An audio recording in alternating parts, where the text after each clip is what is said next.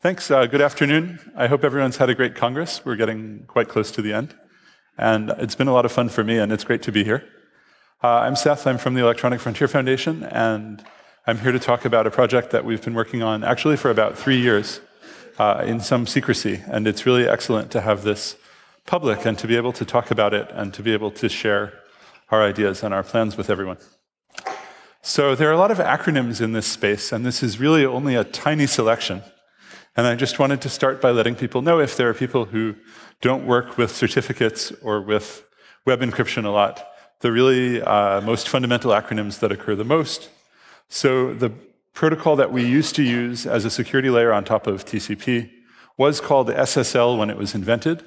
The proper name today is TLS. That refers to the same protocol in its more recent versions. And of course, when you put that on top of or underneath your web connection, you've got HTTPS. We've also got the format of the certificates for exchanging the public keys that we use in these connections. That's called X509. The infrastructure that forms the basis of is called a public key infrastructure, or PKI. And the entities that that sign these certificates within the PKI are called certificate authorities, or CAs. There are many more acronyms out there, but I'll try not to use too many of them. So this is a technology for us as privacy advocates that is really fundamental, that's really important, and that we've been advocating for a long time. And we started from a place where people had this sort of web security folklore that you need a secure connection to your website if the user is entering financial data, like a credit card number. And that's really weird because credit card numbers are not really that sensitive. There are a lot of other things that are obviously much more sensitive than a credit card number. But the folklore persisted for many, many years that that's what this technology is about, that's where this technology is needed, that you use HTTPS when you're accepting credit card numbers and otherwise not. And in the last few years, the web community has said, okay, also if the user is logging in, we need to protect the username and password. And okay, after the user has logged in, we need to protect the authentication cookie. So gradually, there's been an expansion of the recognition that this technology is important. But I think we need to go much further than that. And I don't really think that I have to convince this audience of that. But I think we need to convince other audiences of this, that we need a much stronger vision that the things around us, our communications networks, are actually attacking us all the time on a large scale, routinely. That these networks are untrustworthy, and that we need to protect our communications against them for many reasons, for many threat models, against many attackers in many different situations. And there isn't just one reason for that. There's a whole panoply of reasons why we ought to think of networks as untrustworthy and why we ought to think of network protocols as needing to protect communications against the networks. And plain HTTP was never intended to protect communications against a network in any way. It's totally unsecured, the information is totally in the clear. The network operator, everyone along the path, has the full ability to spy on everything that you do and to modify it and to inject things. So just to be concrete, and this is just a quick representative sample, not the full set of reasons why we want secure connections. We've got issues like sidejacking and location tracking. So if you have a cookie, it might be an authentication cookie. It might just be a tracking cookie. If someone else can see that cookie can be repurposed to steal your session, to impersonate you, or just to recognize that that's you. And we heard last year that governments noticed that, and that there's a lot of infrastructure that's been created to say, okay, that cookie wasn't meant to be personally identifiable, but it is to us, because we know who that person was, and therefore, whenever we see that cookie sent to that site, we know who that is, we know where that person is, we can recognize that device immediately. There are also software downloads. I was just hearing about a really popular tool for creating installation media for Linux systems. And you use this tool, and you create bootable USB media. And I looked at how does it get the images for your installation media. And the answer is there's a hard-coded list of 261 URLs from which ISO images can be downloaded according to what operating system do you want to install, what version do you want to install. None of those 261 URLs is a secure origin. All of them are HTTP or FTP with no checksum verification and no signature verification. So you're making installation media for your operating system, and your tools are going out there and getting your operating system over a completely unauthenticated, completely insecure connection, and you're installing not necessarily what you wanted, but whatever your network operator wanted you to install. And that pattern is repeated over and over again with all kinds of software. People are downloading unauthenticated software and installing it and entrusting their computers, entrusting all their communications to software every day. Reader privacy is another really significant one. So sometimes we hear from people who publish websites like newspapers. They say, all of the content on our website is public. There's nothing secret on our website. We don't need HTTPS. The confidentiality, the sensitivity there, as with so many other sites, is not in the secrecy of the content. It's the sensitivity of the association of the reader with what the reader is choosing to read. Librarians understand this very well. Every book in the library, of course, is completely public. Anyone can walk in and read the contents of the book in the library. There's no attempt to say that these library books are secret. But the librarians understand it as a fundamental ethical responsibility to protect the association of the book with the reader, to protect the fact of who is reading what. Librarians have articulated this a long time ago, and website operators and publishers need to articulate this too. Everything on your website may be public. Your readers have a really important privacy interest in the selection of what they read on your site. Another significant point is content-based censorship built into networks. A lot of people are familiar with this through the Golden Shield project in China, where if you access a website that mentions certain keywords, the Golden Shield will actually interrupt your connection to prevent you from reading about that topic. Unfortunately, more and more countries are building that kind of censorship infrastructure directly into their networks. And so we need, as an anti-censorship measure, to prevent the network operators from being able to see what we're doing and what we're communicating about and with whom we're communicating online. And just recently, we've been hearing more and more about mobile carriers injecting headers and broadband carriers injecting advertisements into people's web connections. So your ISP will advertise to you by actually tampering with your web connection and putting an ad banner in. Or your mobile carrier will say, I want to help sites track you, so I'm going to put in a header that shows who you are. So all of these forms of tampering, and these scale all the way up from these commercial motives, of course, to government surveillance motives, where we heard last year at the Congress about governments creating massive infrastructure to actively inject content into people's web connections as a way of delivering malware, as a way of compromising people's devices. So it's a widespread tactic that a lot of people are interested in for a lot of reasons. So we need a vision of a secure web that can defend users against these things, of really routine use of encryption. There are a lot of barriers to this. We've talked to a lot of website operators about why don't you use HTTPS on your site? Why don't you have a secure connection to your site? And we hear a lot of things, and one is the traditional view that it's slow, that it adds latency to the process of establishing a session when the user first connects to the site, or that it puts a lot of demands on the CPU of the server. For some people who have a complicated server-side configuration with load balancers, there are additional complexities about engineering considerations with key management. But the one that we hear over and over again, most often, is all about the difficulty and the cost of obtaining and keeping up to date and keeping accurate and keeping non-expired these certificates that you need in order to let the browser establish a secure connection to your site. And we've talked to people who are technically sophisticated people who understand what a crypto key is, and they understand what a web server is, and they understand what a digital certificate is, and they understand why they need it. People who understand all of that still typically take an hour to actually go through the process and actually get and deploy the cert, if it's not something that they do on a regular basis.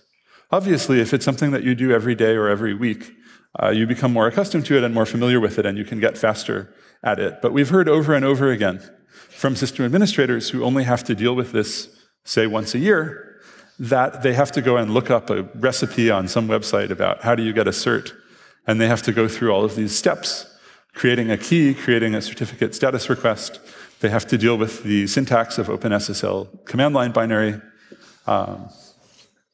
dash no out. Some of you will appreciate that. Yeah, dash no out. All right. So this is a complex process that's really a deterrent to people. And of course, there's a financial cost associated with it too. And that's typically a financial cost per subject domain name. And even then, of course, a year later, it's going to expire and all of your users are suddenly going to get a cert error. Or you're going to add some virtual hosts, some subdomains that you didn't think of at the time that you didn't include in the cert, and users are going to get a cert error in their browsers when they go to those subdomains. And so there's a lot of complexity and there's a lot of purely administrative difficulty in keeping these things up to date, keeping these things deployed, remembering which keys are for which sites, which certs are for which sites, where does that go in the web server configuration, all of this complexity. We believe that overall, this is the biggest barrier to adoption on the part of people who have an interest in making a secure website. And this is the barrier that we intend to address and eliminate. So we've created this project called Let's Encrypt, and this is a collaboration. And we started working with the University of Michigan on the idea, we started about 3 years ago, working on the idea that there could and should be a completely automated certificate authority that can issue certificates to anyone quickly at no charge. And we worked on this project for a couple of years, and we happened to learn that Mozilla was actually working on the same project in parallel. So fortunately, we were able to combine forces and be stronger and more effective together and have a single project among these three organizations to bring this vision into practice. And the vision is also that we should be better than the existing certificate authorities, at least for the portion of the certificate authority space that we occupy, in every way. We should be cheaper, we should be easier to use, we should be more convenient, and we should be more secure. And for our launch, we have commercial partners, Akamai, Cisco, and IdenTrust. And thanks to them, it's going to be possible for us to have publicly trusted certificates that will be accepted by browsers.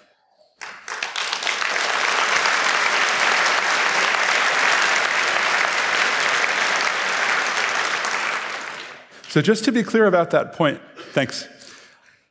Just to be clear about that point, this is the question that we get the most.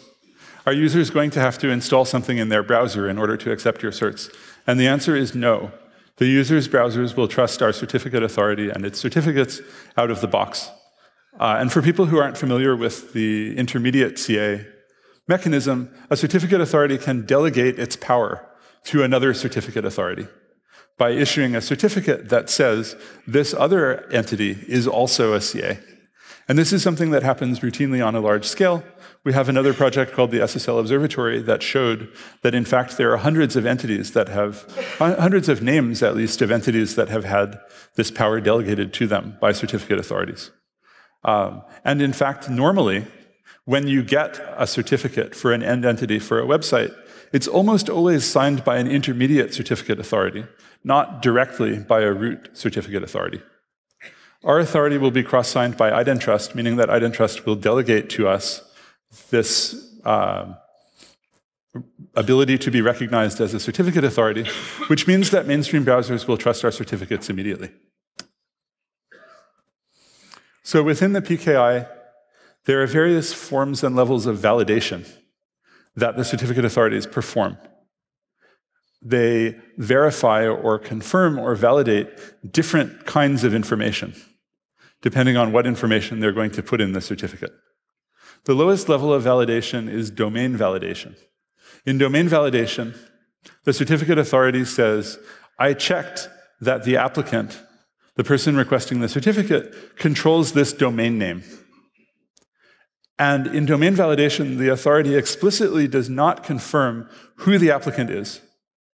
They explicitly don't say, this is such and such an organization based in such and such a city. They say, we don't know, but this applicant controls this domain name.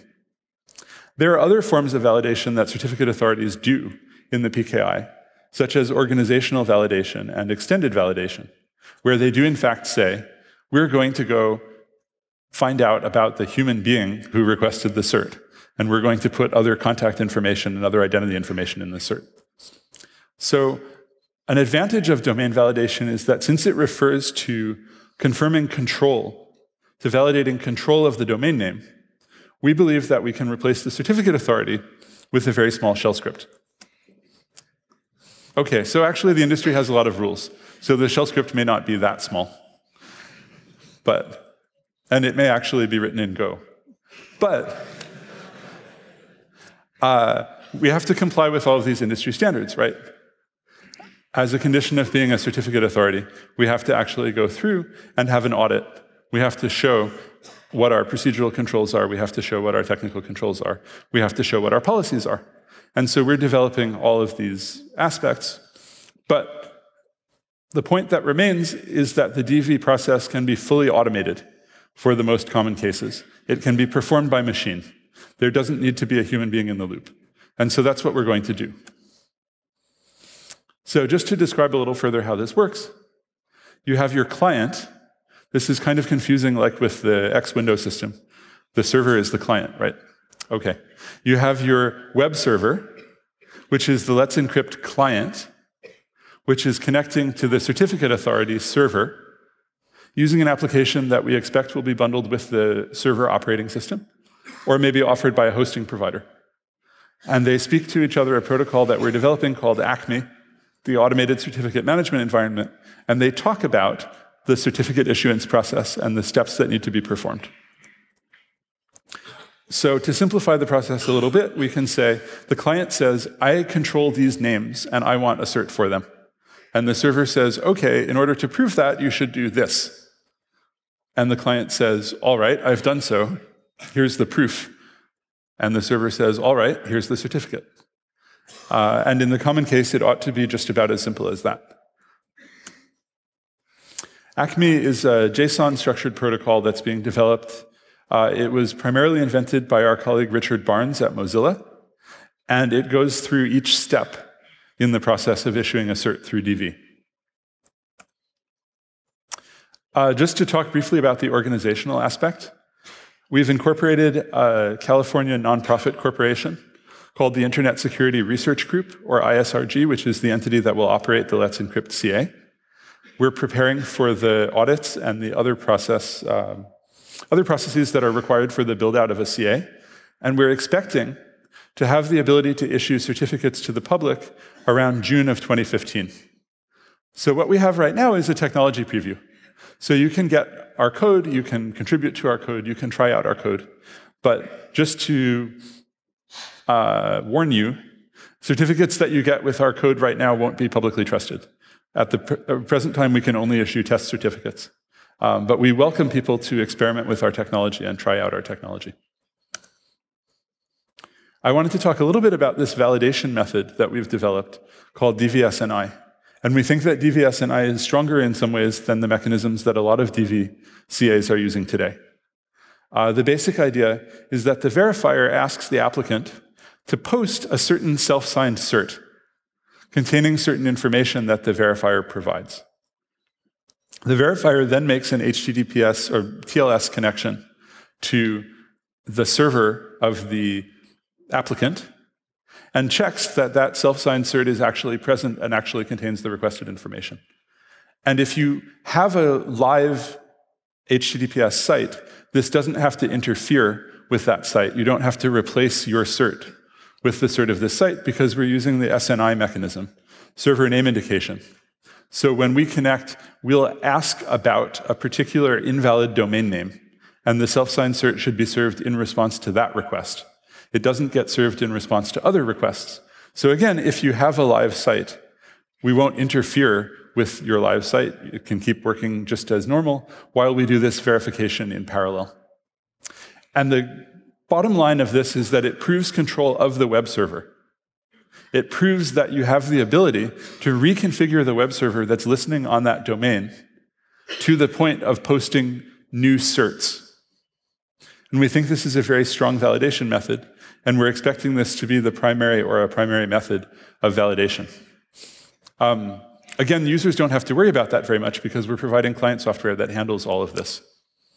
And we believe that client software is going to be very convenient, and that's really an essential part of this vision. We think it's going to be, at most, this difficult to get your cert. And it ought to take...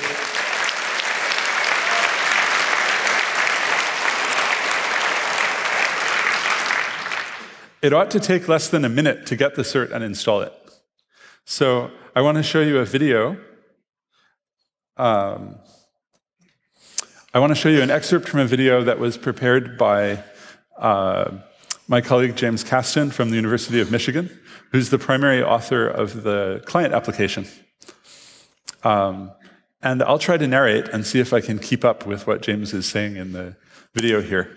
But this is just a demo of the client application as it existed a little while ago. So the idea is you might have a site, and the site doesn't have HTTPS, so when people go to that site, they get an error, right? There's an invalid cert, or there's no cert at all. So you have this Let's Encrypt application, and you say sudo let's encrypt. This is a warning that the certs that you get won't be publicly trusted. Okay. It parses your Apache configuration and detects which virtual hosts you have. And it offers to get you certs for all of the virtual hosts that you have. And then it says, okay, I'm generating a key, I'm generating a certificate request, and I'm connecting to the server, and actually while I was explaining that, it got the cert and installed it. So it finished. And it actually reconfigured Apache, and then it asks whether you want to redirect HTTP in that Apache configuration virtual host to HTTPS or not. Now James is going to do this again, showing that if you know exactly what you want ahead of time, there's actually a non-interactive mode where you can just say exactly what you want, and then you won't be prompted interactively. So he's just saying, sorry. Yeah. So he just wants a cert for encryption example.demo, and it generated the key, generated the request, configured Apache to answer the DVSNI challenge, received the challenge, got the cert, deployed it, and reconfigured Apache with a vhost that redirects the HTTP to HTTPS. So now if he reloads the HTTP, Apache redirects to HTTPS.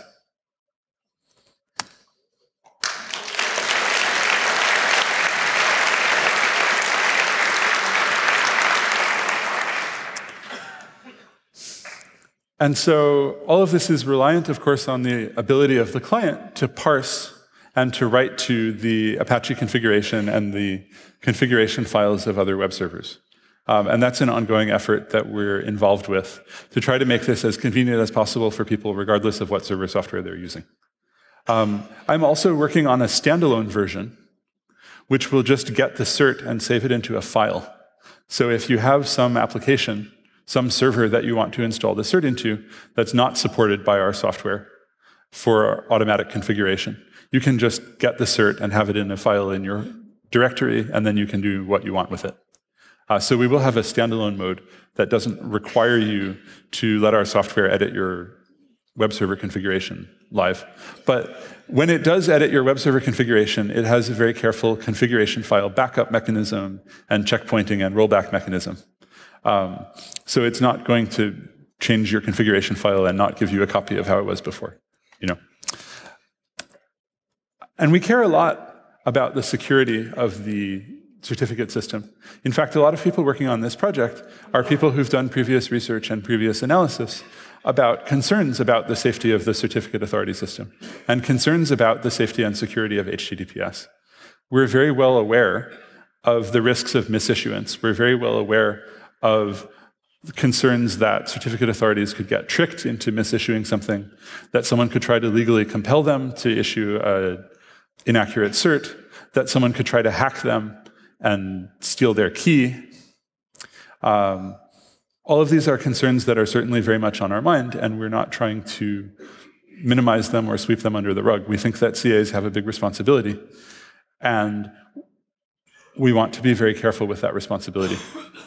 We think that transparency is a really important part of this within the context of the existing system.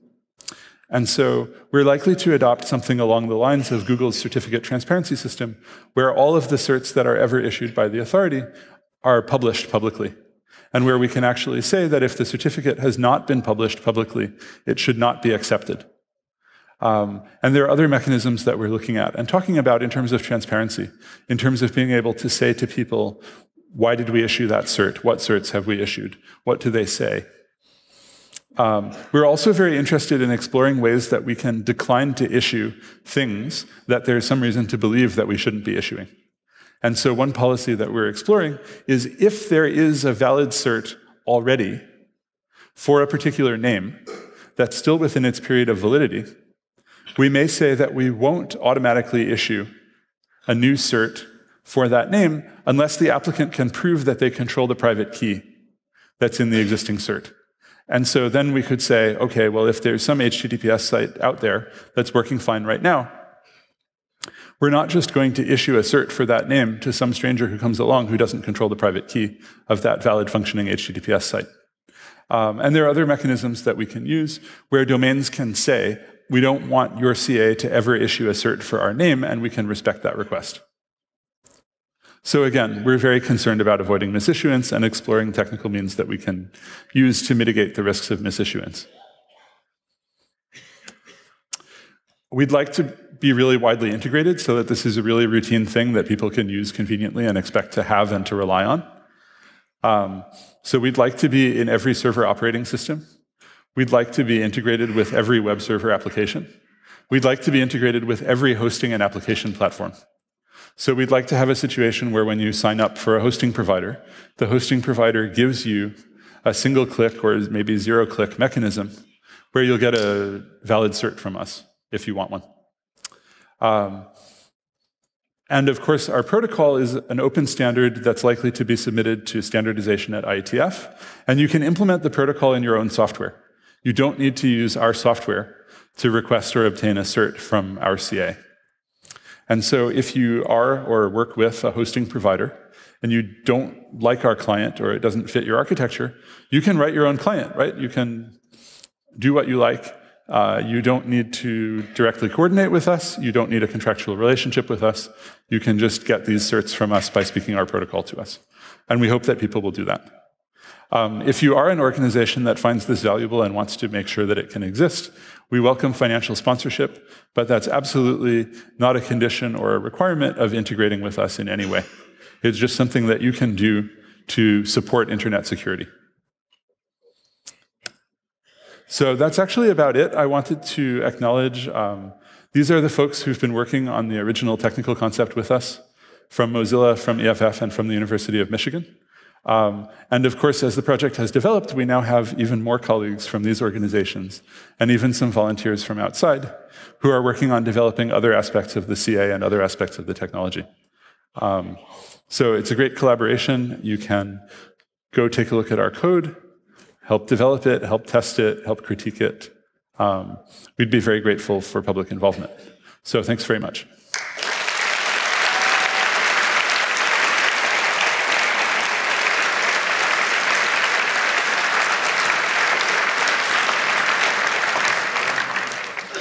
And I think we have actually quite a bit of time for questions, because I think that was only half an hour.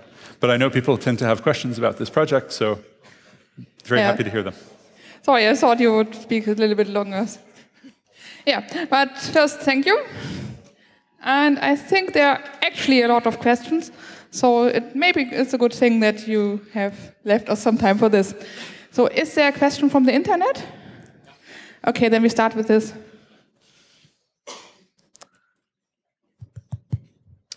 Okay, first question. Does this only work with Apache? So it depends what you mean by work with. So in terms of the ability to do what we see in the video, where you run the program and it gets the cert and then configures the cert on your website automatically, in the current version of our software, Apache is the only thing that we've integrated with yet in that way. And so today, you would only be able to have that automated experience with Apache. We're actively working on integrating with Nginx, And of course, we want to integrate with every other web server. So we welcome other people to help write that integration. There's no technical reason that it can't work with any and every web server. It just requires us to write the code that deals with reconfiguring the web server in an appropriate way. And that code, unfortunately, will be different for each and every web server application. Okay, before we go further, I see that you are sitting right at the moment, but we have learned that people try to stand up and go out during the Q&A. If you need to do so, please be quiet, don't speak. And now we will continue with the session. I think I start with, I don't know who was first. I think I go for one. Yeah, that's you. Yeah, okay. For several questions. The first one, is there a possibility to revoke a certificate? And what think all the other commercial CIs about your work?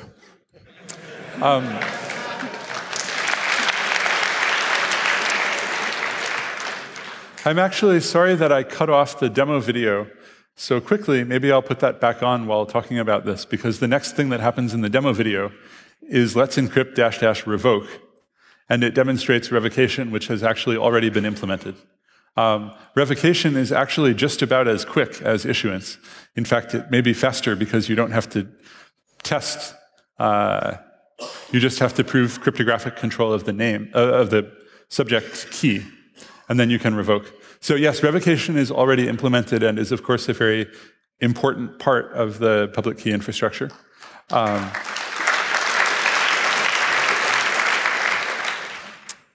And I don't think that we've heard directly from any of the other CAs.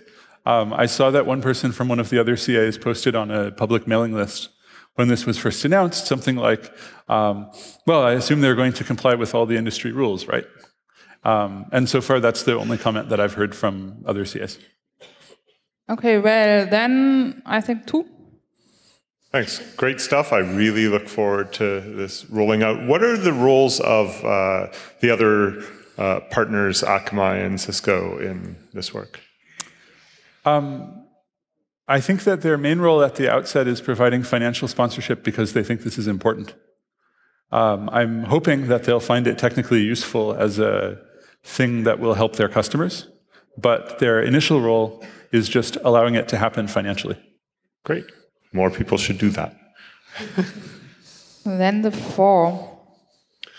Can I issue a certificate that's only valid for a few days, so I could forego the entire revocation mess and do it that way, and issue a new certificate every few days?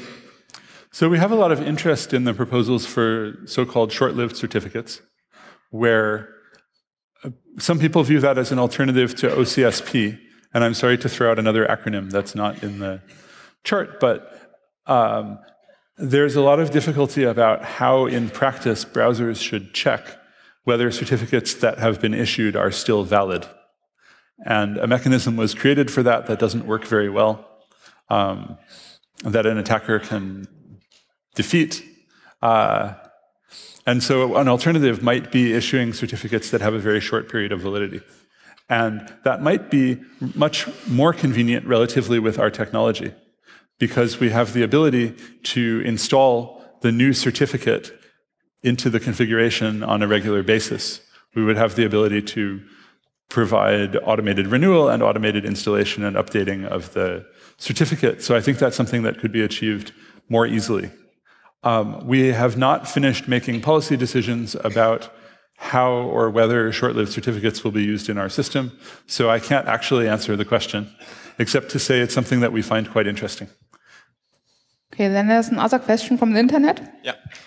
Is there a plan to address uses for certificates other than TLS, such as SSH certificates to enable PKI usage with SSH? I don't think that we'll be able to do that before we address the primary case with the web PKI. I think that if this model proves to work well, as we think it will, then ISRG would be very interested in figuring out whether there are other parts of cryptographic infrastructure that we can help provide for the internet. I think this case is going to be our first test case, and this is where we're starting. Then we go to the 3. Not sure if you know that currently World Wide Web Consortium Technical Architecture Group, so W3C TAC, prepares publishing the finding about HTTPS, recommending it. Do you find it useful, such document, and if there's already some collaboration about what to include in such note? We're really grateful to the TAG for making that recommendation. We think they're totally correct and very timely, and not sure what else to say, but I appreciate that they said what they said. And I appreciate that a lot of people in the internet standards community are really starting to say that cryptography is a fundamental, essential part of internet standards and technology standards. And it's not that you design something and then you make the optional crypto version a few years later. The crypto and the privacy features and the security features should be a part of the network protocols and the communications protocols from the beginning. Yeah. I think people here agree to this. Okay, then I think the 6. First, thanks again for this project. I'm really happy about it. So, will this first version also support certificates for non-web TLS, like XMPP, SMTP, or whatever? Yeah, so we've had some discussions about that. It appears that right now, in most TLS implementations, the same certificate will be accepted for any application. In other words, the subject entity is just a common name for the domain name and is not explicitly bound to a specific protocol or limited to a specific protocol. Maybe it should be, according to some security arguments, but it's not. And so you have the ability to take a certificate that was issued for a web server in some sense, if you want to think of it that way, and use it for an XMPP server, use it for a mail server. And we expect that people will be able to do that. If someone wants to write a patch that actually installs it in other servers that you have on your system, that would be useful functionality. I think a common case for people who only run something like an XMPP server is that they would run the standalone client, which would temporarily start a listening process listening on port 443. The CA would perform the validation with port 443 and issue the cert, and then the cert would be saved as a file, which the system administrator could then install in another service. But again, if people want to help make that process more automated, we'd love to have that help. Okay, then the 5. Okay, thanks for the talk. Do you plan to support wildcards and multi-domain name certificates? So for multi-domain name, yes, we support that right now, and it works great. You just request all the names that you want in the cert, and it validates all of them, and we actually have some additional features for people who expect to have to reissue the cert with more names or fewer names in the future. There's a technical way to avoid repeating the validation for each name every time you make changes to the cert. Wildcards are a more difficult case. We don't really know how to use the validation mechanisms that we have now to perform a validation that would be meaningful and appropriate for issuing a wildcard cert. It's a question that's come up quite a bit. And I think that the answer is, right now we don't know how to do it. And so right now we're not going to do it. And if someone wants to propose a mechanism through which we could safely issue wildcard certs, our board of directors would be willing to consider that mechanism. One thing that one person said at a prior talk about that is that if we can reissue a cert automatically in less than 1 minute with a different selection of names, perhaps the argument or the necessity for wildcard certs decreases. If you say, oh, I have a new virtual host, well, that's all right. I'll just take 30 seconds and add that to my cert. Okay, then a question from the internet. Yeah. Are you aware that Era Rescorla co-authored a standard that contained an NSA backdoor? So I'm definitely aware of that report, and I don't know a lot about the details of that, but Eric is a very active person. So the reason that someone is asking me about this is probably that Eric is someone I thank on this slide, who's one of our colleagues who's working directly on this project with us. And Eric is someone who's very active in internet standards, is the editor of the TLS standard and the chair of the TLS working group, and has a lot of experience with all areas of internet standardization. So I don't know the circumstances surrounding that incident, but my impression is that Eric was asked to edit that document as a result of his role as the chair of the TLS working group, and not because he thought that that technology was a technology that he personally recommended that everyone use. Much as other people working in internet standardization have ended up with their names as editors of a lot of things, like John Postel, who didn't personally invent each and every standard, but was called upon to edit them and to issue them. Then the phone. How does your effort relate to using certificates from DNS as in Dane, and what do you think about that? Is that something that might come into play in a couple of years, maybe?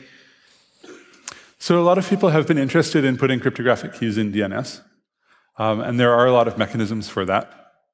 There are different schools of thought about whether it would make sense to replace certificate authority issuance with DNSSEC delivered keys, or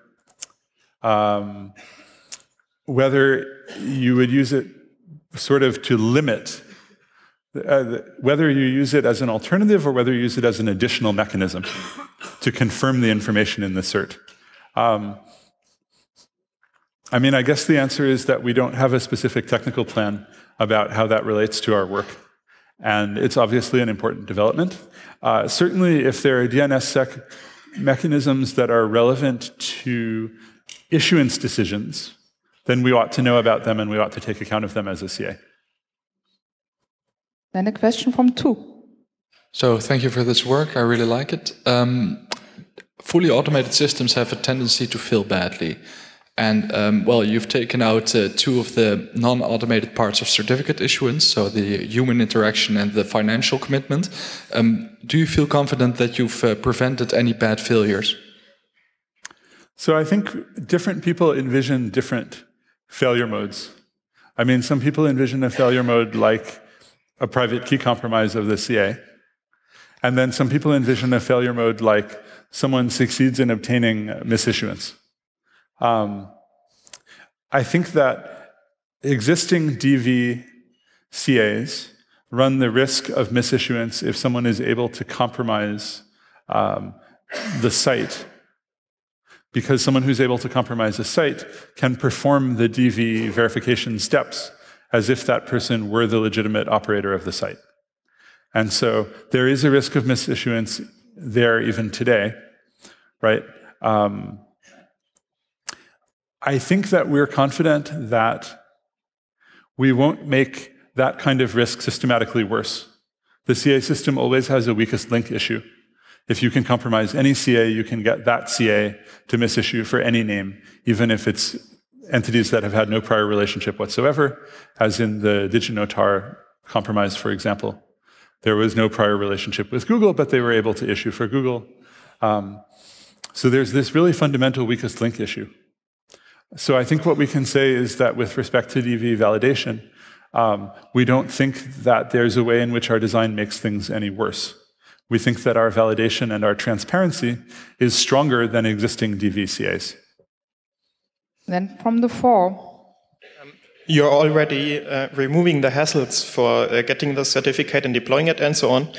Would you please also remove the hassles for creating the Dane records and maybe automatically or with some flag just create the Dane record which somebody can copy to his name server configuration? I think that would be very valuable. It's often not the same server, like the web server and the DNS server. And so I guess you're just suggesting creating the configuration that someone might then import to another machine. So I think that would be great, and I would welcome someone writing a patch for that. Then again, from the internet. Is there a limit of requested signed certificates per domain? A limit, what's that? A limit of requested signed certificates per domain.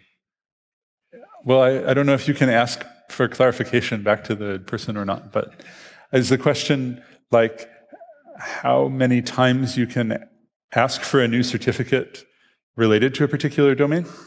Or in a time frame? So I don't think that we have any policy developed about that right now. Then the 6. Do you think that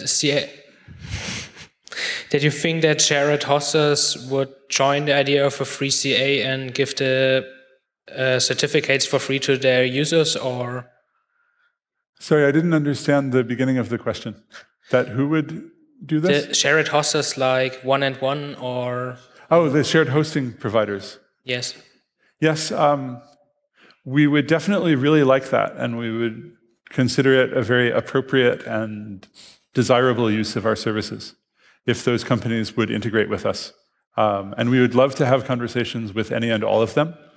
Or second best, we'd love to be surprised that when we launch, all of them have actually already written it and it already works. So the first best case is that they tell us. The second best case is that we launch and then we find out that people go and get a shared hosting account and, they got a cert from Let's Encrypt. Looks like someone integrated it. Yeah, sorry. I see that you're pointing, but we will have to wait. Okay, it's a 6.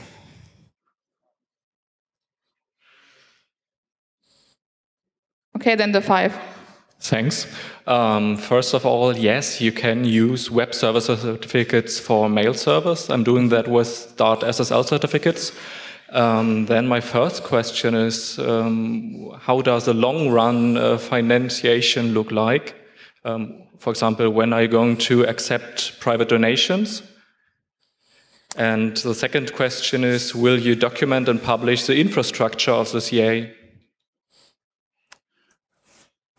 So the second question, I'm not sure which parts of the infrastructure will be publicly documented. The certificate authority code itself, or at least a candidate version written in Go, has just been published last week on our GitHub account. So if you look at this GitHub URL, you can find, in some sense, the CA code itself. There are obviously other parts of the CA infrastructure, such as network configuration and data center configuration and so on. And I'm not sure which of those parts will or won't be published when they're finalized. Those parts are not decided yet. Okay, the other question, I guess, was about the long-term finances. And so we really encourage people, if you are an individual or an organization that cares about this, we welcome people to sponsor us and become financial partners. As you alluded to, we don't have a mechanism for individuals to donate right now. And I think that that's something that's likely to appear after the US government decides on our tax status, because that determination is still pending. Okay, thanks. Okay, we have again a question from the internet. Can I issue a cert for a .onion domain? That's a great question. I just spent a long time at IETF in Honolulu talking to people about that question, and we didn't answer it. And there are a lot of folks talking about that on the CA Browser Forum mailing list. So I find that question absolutely fascinating, and I don't know the answer. Then the 3. Do you plan to include multiple network views into the verification of the client certificate? For example, when you have some DNS cache poisoning or local network attacks? Yes. So just to restate the threat, if someone is applying for a cert and is able to compromise part of the DNS or part of the routing infrastructure, it would be possible to redirect connections to a fake version of a site. And then the verification would be performed with the fake version instead of the true version. And so one possible mitigation for that is to perform the verifications repeatedly from multiple locations on the internet, so that it's more difficult to use a single localized routing attack or a single localized DNS attack to cause the validations to validate something that's fake. And yes, we do plan to do that. We had an earlier proof of concept version which used Tor to perform multiple validations. So it would perform one directly, and then one or two via Tor, via different exit nodes that were located in different places. I don't know whether or not we'll use Tor as a part of the validations in the future, but multipath validation is definitely an intended part of our design for exactly that reason. Okay, then the one. Do you see that there is some threat against your project, considering that the infrastructure, the people, and also your organization is located in the United States? I think that actually about 8 people have asked me that at the Congress already. I welcome the question. It's a very common question and a very common concern. There's a lot of mistrust for the US government and the US legal authorities, probably deservedly. And I think one answer is that every certificate authority is located in and operates in some jurisdiction. And there are many reasons to be concerned about each of those jurisdictions. There's a trusted root certificate authority in the People's Republic of China that's operated by a Chinese government-linked entity. In fact, we made a chart, and we found that there are certificate authorities operated according to their self-description in approximately 50 different national jurisdictions. And each of those authorities can issue certs for any name. I know that the United States is one that people have an especial concern about, and it's the one where we're going to be located.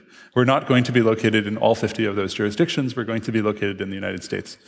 I think there are basically 3 reasons why people might feel that this isn't as bad as they first fear. One is that the project, perhaps unlike some other certificate authorities in the United States, is run by a group of privacy and anti-surveillance advocates and activists, some of whom work in a law firm with over a dozen attorneys who are very interested in directly fighting the government in court over surveillance authorities and powers, and who would, I think, one of them can correct me if I'm wrong, but welcome interesting opportunities to go to court to, yeah. So one of our attorneys confirms we would welcome the opportunity to go to court to challenge the government's ability to compel us to misissue certs and so on. And we may have more enthusiasm about that kind of fight than existing certificate authorities in the United States. I didn't mean the misissuance of certificates or something. I rather meant to terminate your operation in some way. Oh, I'm sorry. I just assumed misissuance because that was the threat that other people had mentioned. I think that operating a certificate authority seems to be lawful, and a lot of people do it, and there seems to be some... it's a common line of business for people to be in, and I'm not aware of legal problems that CAs have encountered in terms of their right to exist and to be CAs. Then the 2. Thank you. Do you have a recommendation how to lobby shared hosting providers as to pick up your service quickly and cheap? That's an interesting question. I'm hoping that general competition and awareness helps with that some large provider may say, all right, well now this is free or just 1% extra or something as a result of this service. And then others may say, all right, I guess we've got to do that too. I have certainly spoken to one large hosting provider that was very interested in integrating our service. So I think that there is a likelihood that that will happen. And I had a suggestion from someone at the Congress to try to attend a major hosting conference that happens in Europe in the spring. And so I'm hoping that we'll attend a hosting conference and try to spread the word there.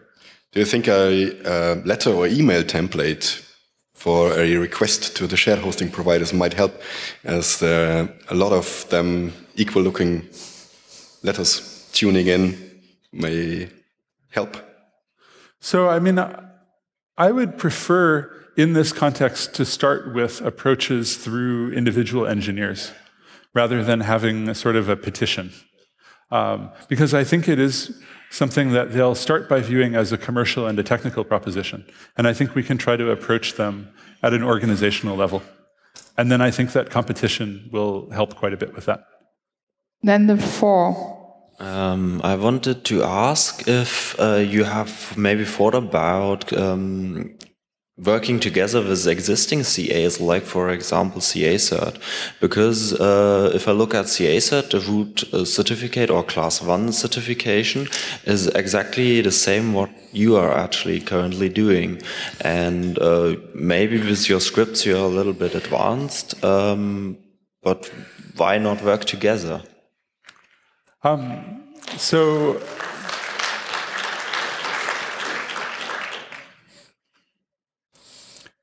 I really appreciate CA Cert's goal and other people's goal of making the certification infrastructure a free service that's equally available to everyone. I think that's exactly the right goal, and that's something that we need, and that's the reason that we're doing this project. And I would welcome people who want to cooperate with us in some way to get in touch. I think CA Cert in particular has a particular model and particular infrastructure that is different in some ways from what we're doing, although similar in some ways and similar in terms of goals. But I think basically we've developed a very specific path that we want to get done quickly and start issuing quickly. So we're pursuing the creation of this new CA because we think that that's a fast way to reach the goal of issuing publicly trusted certs to the public. But if there are folks who have experience in this area through CA Cert or otherwise, who have proposals or ideas, whether technical proposals or proposals for collaboration, they should definitely get in touch with us. Well, could I say something more? Or can one hear me? Yeah, okay, good now. Well, as far am I currently aware of, the new system at CA-Cert is currently being written, and there are quite a few changes in there, and that would be more or less, I'd say, in a few parts opt-in, that one could maybe just put it all together to one project. Well, I think we should definitely talk about it. Okay, and then the 6. Hi, I have 2 questions. The first question is, when you reissue certificates or add extra domains to these certificates, does that include changing the private key? That's the first question. Wow. I don't think I've ever thought about that. I mean, there are other people who are working on the protocol who presumably have thought about that. The common case that we were thinking of for changing the certificates without repeating all of the validation is keeping the same private key and adding or removing names. And in that case, we think we can skip performing the validation of control of names that have already been validated if you can prove continuity that you're the same entity that contacted us before that we did that validation with. Changing the private key might turn out to be a big enough change that we would want to repeat the validation to avoid the risk that it's actually a completely different entity coming in from scratch. Okay, so sorry, I have a second question that ties into that. If you are continually creating new certificates with the same private key, the revocation process becomes more complicated because you have to revoke every single previous certificate that was issued with that private key if the private key is compromised. So that leads into my question of how are you planning to maintain a scalable, available revocation system where OCSP has low latency and CRLs, there's a lot of traffic that comes along with hosting these services. How do you plan on building a network infrastructure that's able to withstand that in an affordable way? So with apologies to my colleagues, I'm really glad that I'm not responsible for creating the OCSP responder, because I really don't envy people who have to create OCSP responders. Having said that, we know that we have to have a lot of hosting capacity to serve OCSP. We're going to have to estimate what that will be and figure out where we can get it.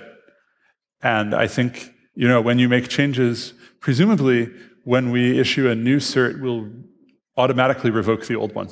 But that does indeed create a lot of potential OCSP traffic and a lot of CRL data.